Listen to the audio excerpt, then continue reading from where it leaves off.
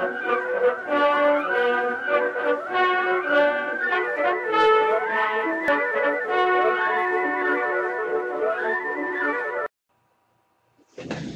there! Today we're going to talk about this ink. And if you see this bottle, you may think, hey, that's got to be a Pelikan ink. Well, it isn't. This is an ink by the brand Lindauer, which is a German brand. Lindau, I'm going to read you something from Wikipedia. Lindau is a Bavarian town and an island on the eastern side of Lake Constance, the Bodensee. I had no idea that the Bodensee was known as Lake Constance outside of Europe or whatever. That's not actually in Wikipedia, by the way. That's my personal remark. Anyway, it is the capital of the Landkreis, or rural district, of Lindau. The historic city of Lindau is located on a 0.68 square kilometer, that's 0.26 square miles, island which is connected with the mainland by a road bridge and the causeway of the railway to Lindau station. That's pretty amazing. I got this ink for free with a Chinese pen, which I bought via eBay from a German seller. I hope you can still follow that. I put this on my YouTube channel too. I said I got this with the pen. I have no idea what Lindau is, and then someone said, "Oh, Lindau, it's a very nice peninsula. In fact, a peninsula island. If it's connected with a road, I'm not sure whether it's actually an island. It doesn't really matter. What matters is that this is a fairly unknown ink brand. The bottle doesn't look particularly spectacular. It says Lindauer here, and it has a little picture of a, I guess." Well, it looks like a firehouse, but but that would be in land with a statue next to it. I guess that is typical Lindauer stuff, and people probably know what I'm talking about if they've ever been there. I'm not sure. It is a 30 milliliter bottle. It's blue. That's why I've called it Lindauer Blau, the German word for blue. It says Tinte, which is German for ink, and then it says ink and encre. So it has 3 languages on there. There's no doubt that this, if you think this is suddenly a shot of whiskey and drink it, no, it's actually an ink. It says so in 3 languages. I think it's a fascinating blue. And that's funny because this is a brand I had never heard of, and if I wouldn't have gotten a bottle for free, I probably would never have heard of it anyway. I probably wouldn't have gotten it. It's a decent blue. It's something of a cross in between Parker Quink Blue, which I'm not a huge fan of, and Waterman Florida / now Serenité, which I do like. So I think it's nice. Quick drying, which is useful for some people. Decent blue, very legible, nothing spectacular, nothing overly fancy, so you can use this at work and won't get any strange looks like when using Dragon's Napalm or something. A pretty cool ink, well behaved, nice, I like it. So that's what I'm going to do the entry on, and I think this is more than enough talk. It's time to do some writing. That's what we'll do next. I hope this is going to be useful, and I'll see you later. Bye-bye. Alright, there we go with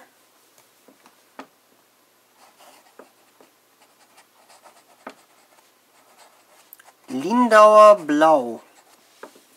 Let's start with a bit of fine writing.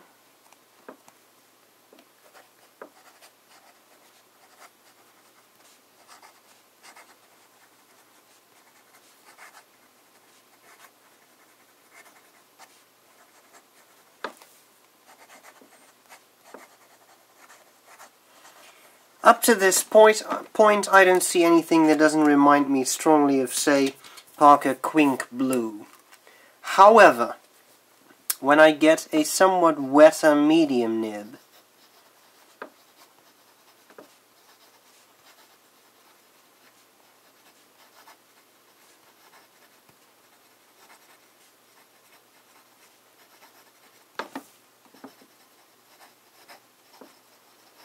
things get a bit darker. It's a somewhat darker blue. When we get a broad wet nib, in other words, serious nibbage,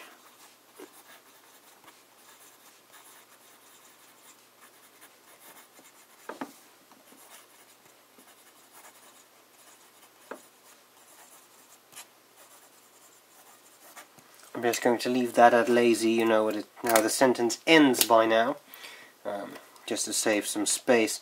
Let's have a look at some italic writing.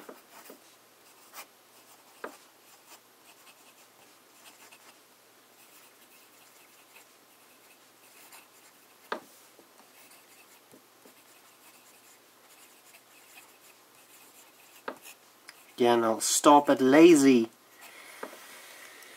So here you have it. This is a very dark blue, which reminds me a little bit of Waterman's Sérénité, formerly known as Florida Blue. The triple passes test. Now just a single pass. I'll return to those later. I have the feeling this is an ink that dries fairly quickly. So I just talk for a bit, and I put my finger on that, and there is no ink. It's dry. That was actually already there. You see? So it's a fairly quick drying ink. So if you're looking for that, a blue that dries quickly, I think this is it. I seem to remember Waterman Florida Blue / Sérénité Blue is a fairly wet ink.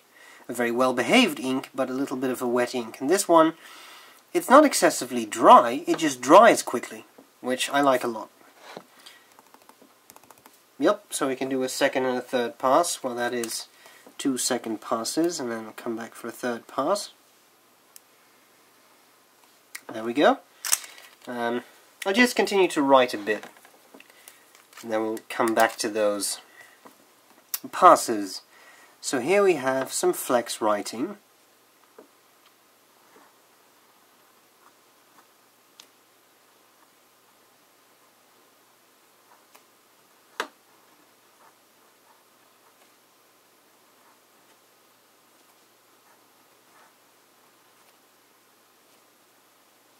You see some railroading.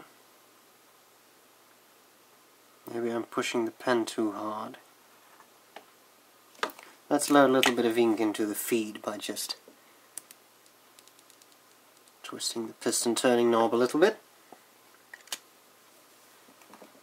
Lindauer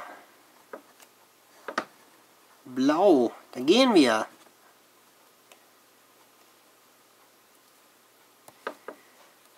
Lindauer Blau. I think this is a very nice ink. Nice dark blue, exactly what I like in Waterman Florida Blue. Okay, well let's yup.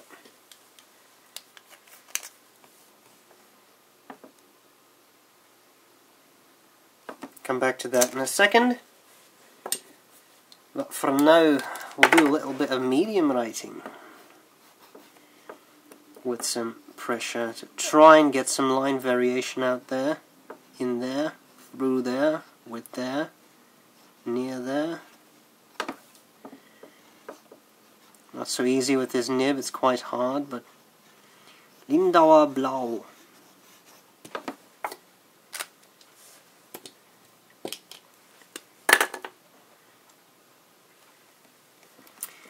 Und jetzt schreiben wir mit einem breiten Feder. Ich weiß nicht, ob sie überhaupt Deutsch reden, aber das ist doch schön. Lindauer Blau. Eine schöne Tinte und eine schöne Farbe.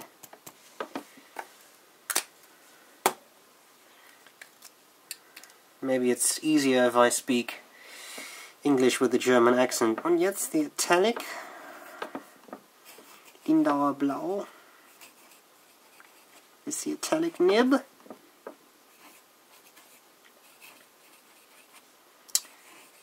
It's a very nice ink and also a very nice color.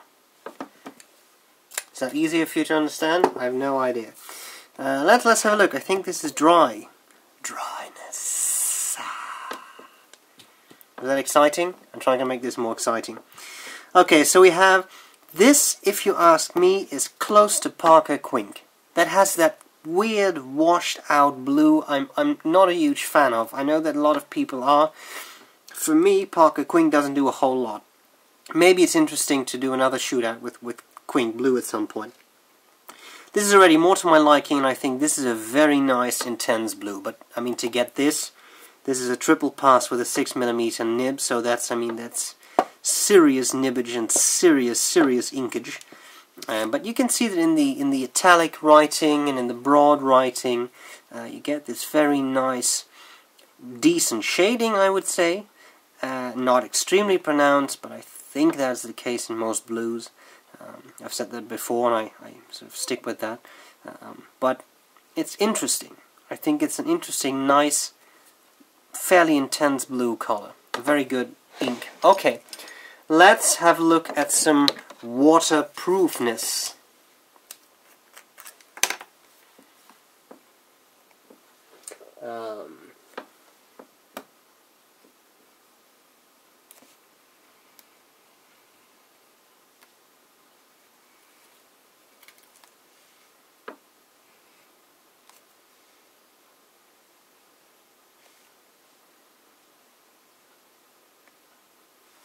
Here we have an L for Lindauer, and maybe we should do some regular writing.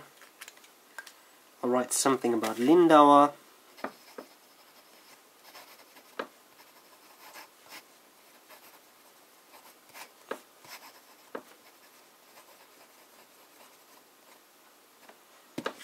And finally, this time I have a drier ink, so I won't have to wait for half an hour until this is dry.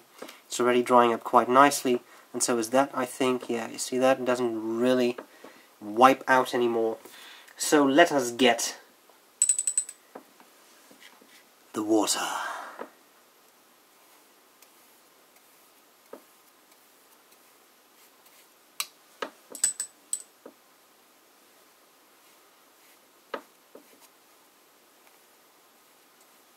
That's a lot of water.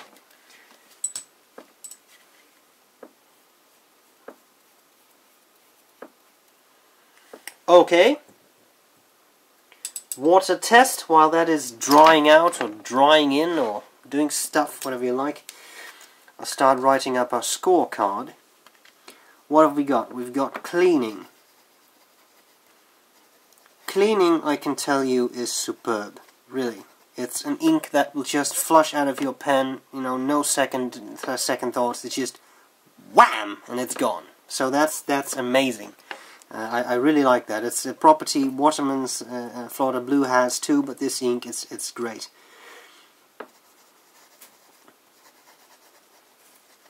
Bleed through, I expect very little, but we'll see that in a minute. Then we have the color, which is a blue, obviously. Then we have the shading. Well, shading is there. I wouldn't call it extremely pronounced, so I would say it's okay at best. I've seen better shaded inks, but you know, for a blue, I guess it's adequate. Flow is very good. I've had no problems with this ink whatsoever. Drying time. Well, you've seen it, even with a 6mm nib, drying time is excellent. Then we have waterproofness. Well, I'll check that in a second. And we have the feathering. Well, on this paper there is no feathering, but maybe on cheap copier paper there will be some. Okay, so how we're doing? I'd say we're doing pretty well. Let's grab us a sheet of blotting paper. Do I have any? Of course I do. Just to get the water off. There we go. Of course now it's a little brownish, but that's okay. Writing is gone there, right? It's really, you can see that here. Parts of it are gone, and yet you can still see the shape a bit. Same goes for the writing there. It's not really gone. It's not extremely legible anymore, but it's not really gone. So I would say waterproofness is okay. I've seen worse inks. I've seen better inks, but I think that's this part. Now we need a bit of copier paper, which we have right here. And with that, we are going to do another writing sample. If only I had my little plastic shield to protect the paper from my hand. What did I do with that? It's gone? Oh, here it is. Sorry. OBKB. Fine writing. There's a little fold there, so I have to make sure I'm not hitting that when I write. Fine writing.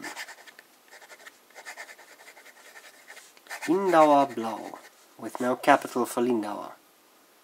Don't know why.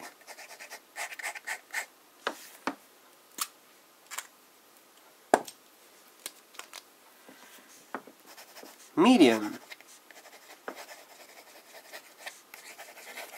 Now we have a capital for the B. I don't know why. You ever have the feeling your writing takes over and you don't really have anything to say about what's happening?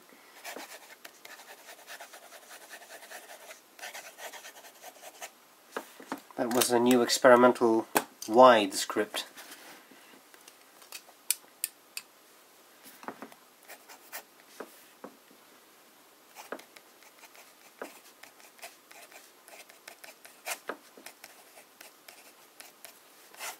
This is called my psychopathic script. I use that occasionally when I want to scare people. Let's do a bit of writing with a fat nib.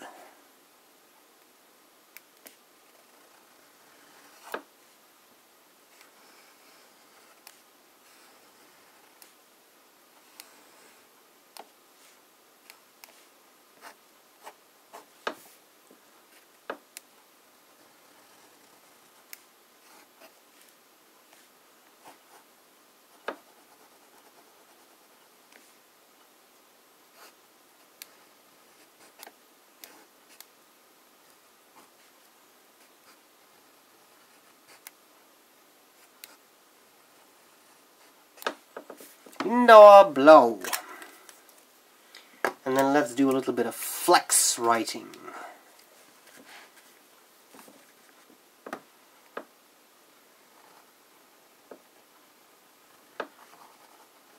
See if we can get us some feathering.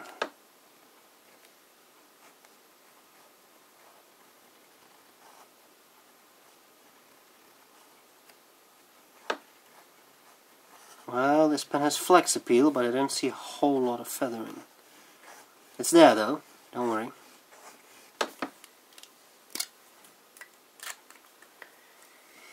I can see the feathering right there.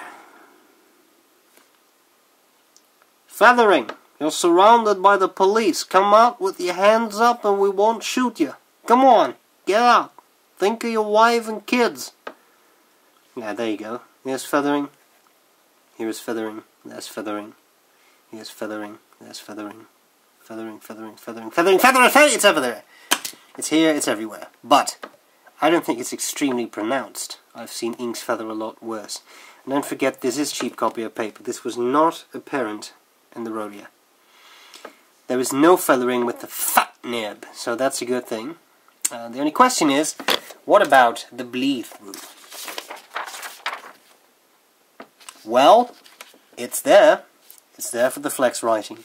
It's there for this bit of fat writing with a lot of ink. But for the regular writing, things seem pretty much under control. Nevertheless, you do see a little bit of it. Every here and there you see a little spot. I'm not sure whether the camera picks it up, but it's there, believe me. When we have a look at the Rhodia paper,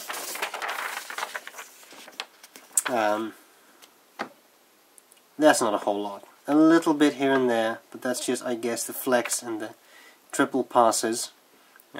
So I think this is pretty good. It's definitely not terrible. So I would say that in principle, feathering is good, depending on the paper, the pen, the nib, etc. And the bleed through is good too.